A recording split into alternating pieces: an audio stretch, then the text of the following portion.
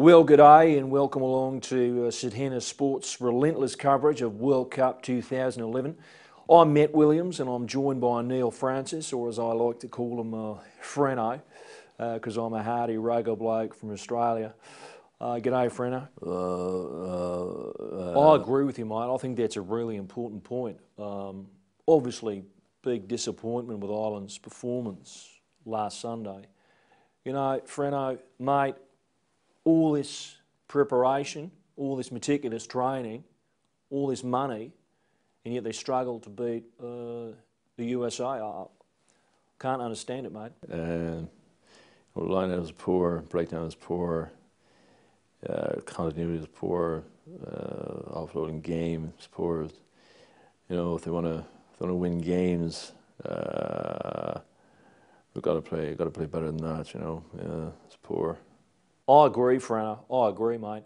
I think if we play better rugby... Sorry, who's we? Ireland. All right.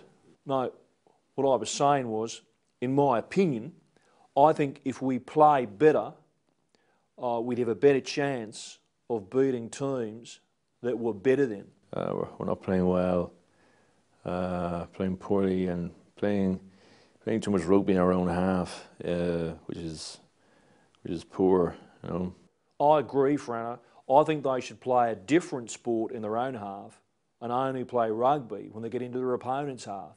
Well, no, I'm not suggesting that. I agree, Freno. I think that's a really valid point, mate, but I still think we'll win the World Cup. Who? Ireland? No, mate, Australia. Getting back to Ireland, you know, if you look at even Kidney's body language after the game, you know, sort of, you know, he couldn't even complete his sentences. Yeah, I know, mate. That's rugby. Now it's time for me to tell a really crap joke about not calling New Zealand the All Blacks. Bloody New Zealanders. Yeah, it's time for me to pretend to find that funny, but nonetheless not be able to disguise my discomfort. Well, that's all we've got time for. Well, don't forget this program is repeated 15 times today. So if you turn your TV on, you simply can't miss it. Freno, a pleasure as always. Good night. You all right, mate?